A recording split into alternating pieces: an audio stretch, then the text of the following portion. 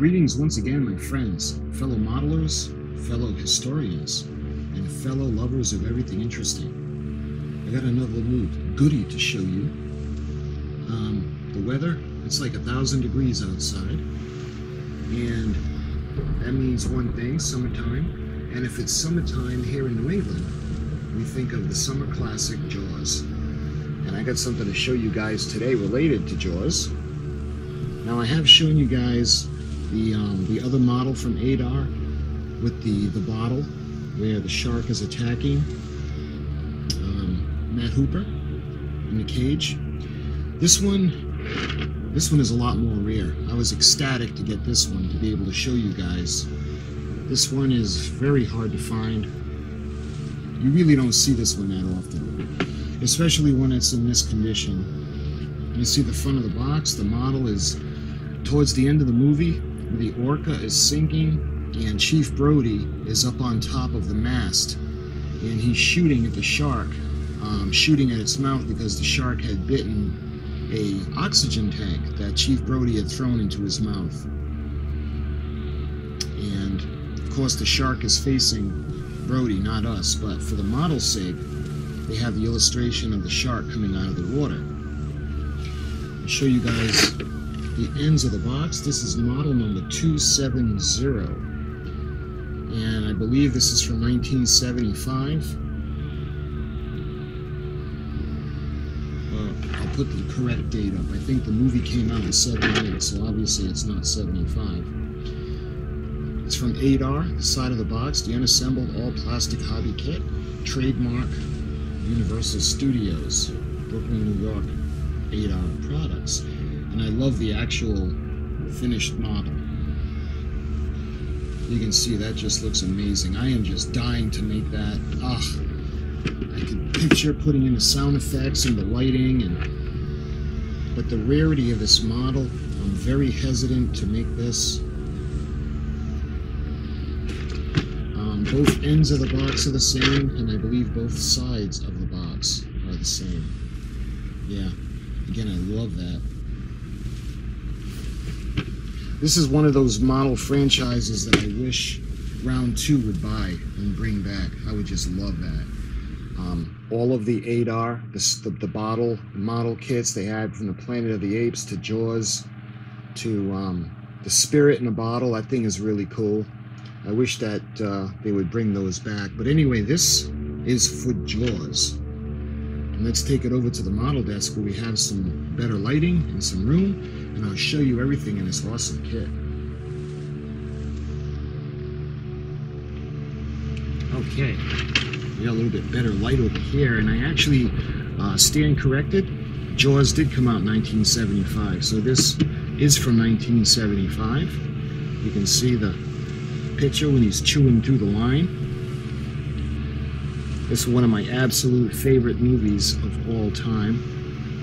You can see the orca in the background. What they would do is Quint would shoot the barrels, the darts, into the shark, and it would be a rope, and it would have the barrels on it. And the thought would be that the shark couldn't fight the barrels. They would pull up to the surface to float. Anyway, they had 3 barrels on them eventually, and the shark eventually does get killed because he swallows a oxygen tank. When he breaks into the boat of the orca, Chief Brody hits him with it and then throws it into his mouth. And the shark doesn't actually swallow it, he kind of chews on it. And at the climax of the movie, that's when Chief Brody is taking shots at the shark, and he says, "Smile, you son of a..." And then he hits the tank, and it explodes, and the shark is killed, and that's the end of the movie. Like I've shown you guys the model, the other ADDAR model, when it was in a bottle, and the shark is circling around to attack Matt Hooper in the cage. This one is actually Chief Brody, and he's on the mast of the orca. So again, this model is pretty rare. I was ecstatic to get this and be able to actually purchase it. So let's take a look inside, and we're going to see what we got. I'll put that right there. Let's see, the first thing I notice is we have the instructions, and of course you guys watch my videos, you know I'm going to put all the instructions up. And you can see this is by ADDAR, and this is kit number 270. So what's the first thing we're going to do is we're going to put the 2 rows of teeth into the mouth, the upper top, the roof of his mouth.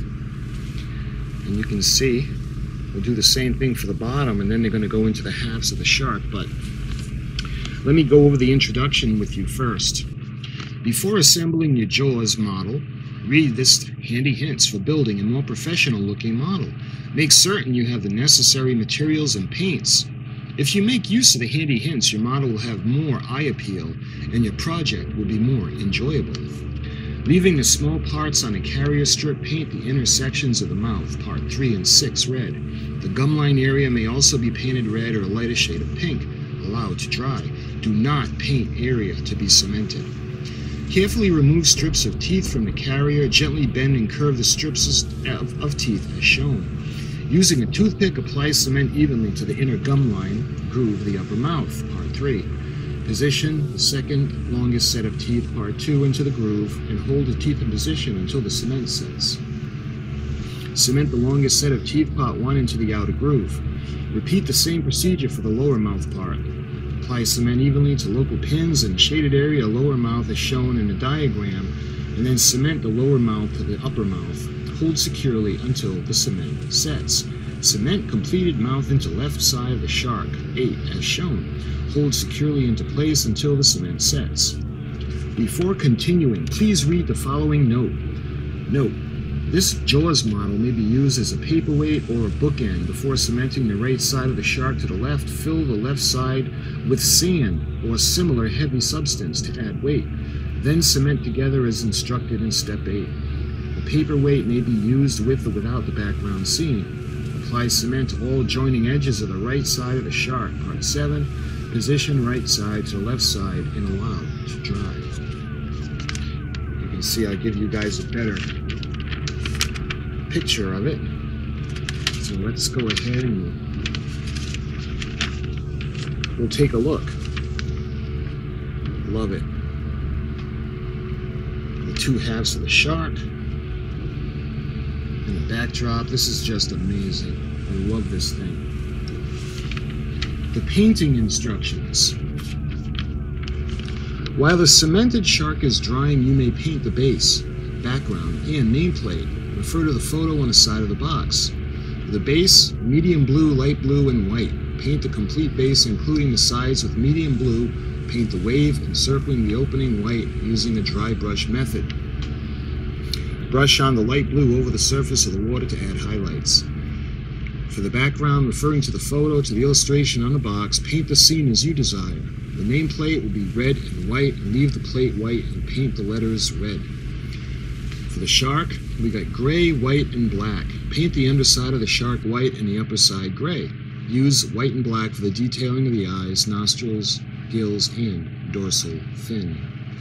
Completing the model, when the parts are painted and thoroughly dry, carefully cement them together as shown in the diagram. So this is the final assembly. We put the shark in, the background, we got the base, and we have the nameplate. And it gives some informative facts on the great white shark. The great white shark, formerly believed to be found only in tropical and subtropical waters, this, the most dangerous of sharks, has been sighted and often caught in colder waters of North America. Incidentally, in New England, we do have great whites seen off the Cape Cod. This predator has evolved little over in 1 million years, which indicates that the great white is a perfect killing machine. Recorded data indicates the great white reaches lengths of 26 to 30 feet and weighs between 2,000 and 6,000 pounds when mature. I don't know about that. This information is from 1975, so 26 to 30 foot great white, I don't think I've ever seen or heard of that. It will attack anything or anyone without provocation. Again, we've learned so much about sharks since this has been released. Every effort has been made to ensure the completeness of this kit. However, should any part be missing, write directly to ADDAR Products Corporation, 58 North 15th Street, Brooklyn, New York, 11222. When writing, please print your name and address plainly, including missing part number. What do you guys think? Is it too late to get a part? Printed in USA, a trademark, a licensed Universal City Studios, and this is from 1976. So this released in 1976, ADDAR products.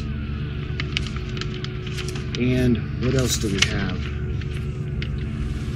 We have the handy hints. For building a more professional looking model, supplies may be purchased at your local hobby shop or department store.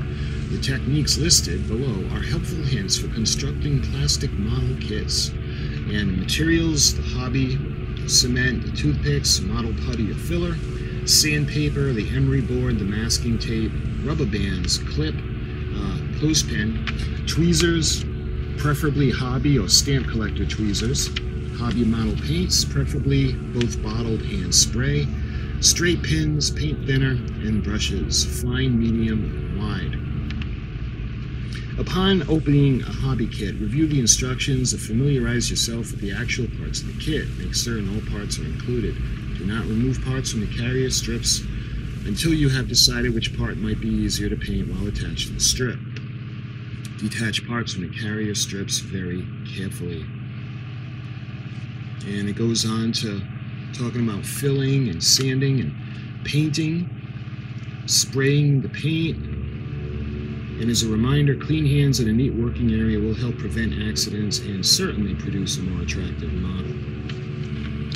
So that's everything with the model. And I believe that's all the steps. We have all the steps right here. We've got 1, 2, the teeth, 3, 4, 5, 6, the bottom teeth, 7, the shark half, putting the teeth in, 8, and that's basically it. We got 8 steps. Most of the work in this model is going to be coloring the detail and painting it. So that's what's on this side for the model kit instructions themselves. So when we look at the back, you see all those wonderful super scene kits that I was talking about, and actually this is the one that I had shown you guys earlier. Number 231, Jaws, a super scene movie, straight from the movie Jaws. The great white shark attacking the diver in his cage. Of course, the diver, my interpretation is that is Matt Hooper. And they got some pretty cool ships in the bottle. I do have a model to show you guys of a ship in the bottle. I've got the Mayflower, and that will be number 206 to show you guys coming up. And I love the Planet of the Apes ones. They're pretty cool, but they're expensive, and I would rather have the Jaws. The one that I was telling you about, let's see if it's listed here. I'm always on the lookout for the Spirit in the Bottle. I love that one for a Halloween build. It glows in the dark, and it depicts a graveyard and a spirit that glows in the dark, and it's got the mist, the cotton, and the gravestone, and the background. I love that model kit, and I want to find that to show you guys for a Halloween build. And then you see over here, have you built all these great ADDAR hobby kits? If you can't find them in your local hobby shop or hobby department, use the coupon below. Well, I wish I could. I'd order, look at the price, $3.50, I'd order 100 of them. You can see the how to order. And that is everything in the instruction sheet. So that was really fun. All right, without further ado, let's get to this wonderful looking model. First thing we notice, or I notice, is the base. And this is from 1976, and this has been handled quite a bit. So it's got that kind of grungy, used kind of quality going on. So to make this, first thing we're going to do is we're going to wash it all in hot soapy water. But I think this is the, all right, so this is the front. You can see the shark that's going to be coming up through the base, and you can see the texture for the waves in the water line and the displacement of the water when the shark is coming up through. Love it. Let's see if there's anything stamped. Nope. Let's see. We got the shark, the starboard side, or his right side. And let's see. We got the pins that are going to put the model together. It's going to go together really simple. just like that. It's together, and he goes right there onto the base. Just like that. Let me show you guys the backdrop. I love the backdrop. This is so cool. You can see one of the barrels. Of course, it wasn't a wood barrel that they had. It was the plastic barrels. This looks like the raft that they're going to float in on. You can see the light, the mast of the Orca, and Chief Brody with the gun. There's a lot of detail in that. So this would paint up really nice. So we would do like a darker blue for the ocean, a lighter blue for the sky, and then kind of fluff out with some clouds, and maybe a little bit of dry wash with a black paint to get into all the waves, and maybe a little bit of highlights on the white for the watercress and the splashing. Then of course we would have brown for the mast, and I think Chief Brody had a black t-shirt on, and you can see the rifle he's using.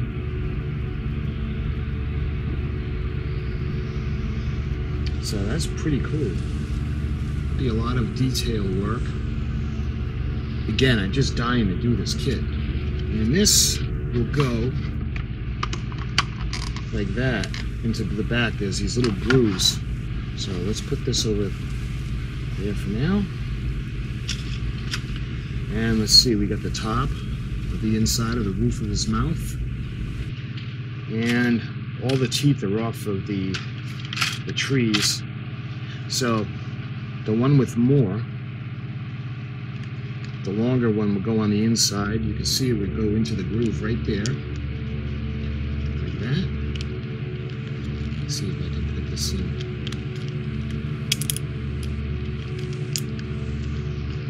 I'm gonna go just like that. See, I don't want to break it. There, like that.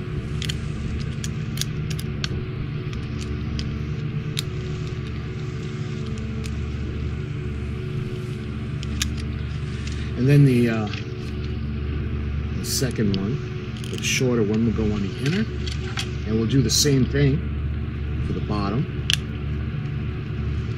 And the way this goes in, you can see the little tabs inside, and it will be held in place like this. And let's see if I can do the bottom one without gluing it. Can't seem to get that one in place without gluing it, so let's kind of put it together. Oh, it won't stay in place, but you can see his face. His dorsal fin is kind of, well, I guess it's the angle. They should have continued it going all the way down, because it's a lot bigger than that. And you can see him coming out to get you.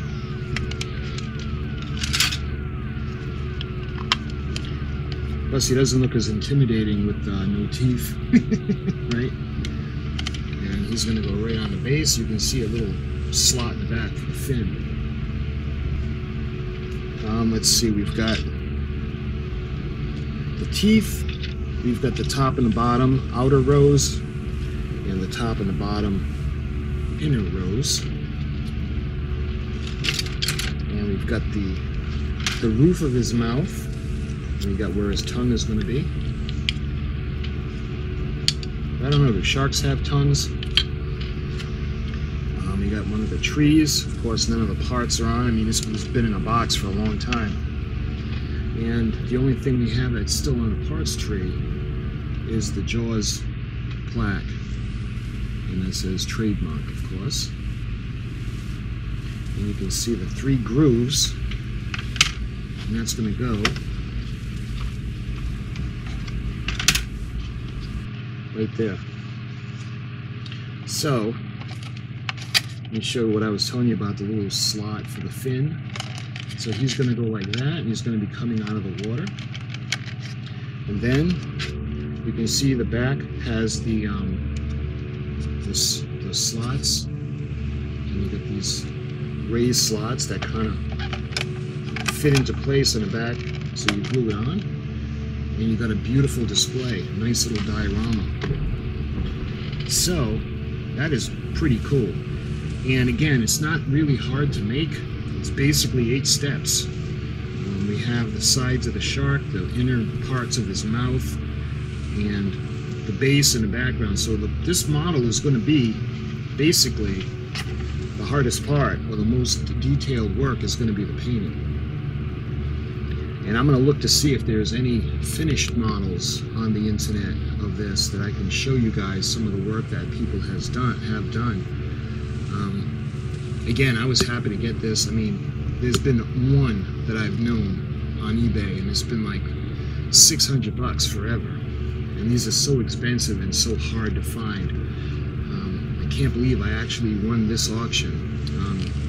With everything, with shipping and tax and everything, I think it was $163, and I actually couldn't believe it.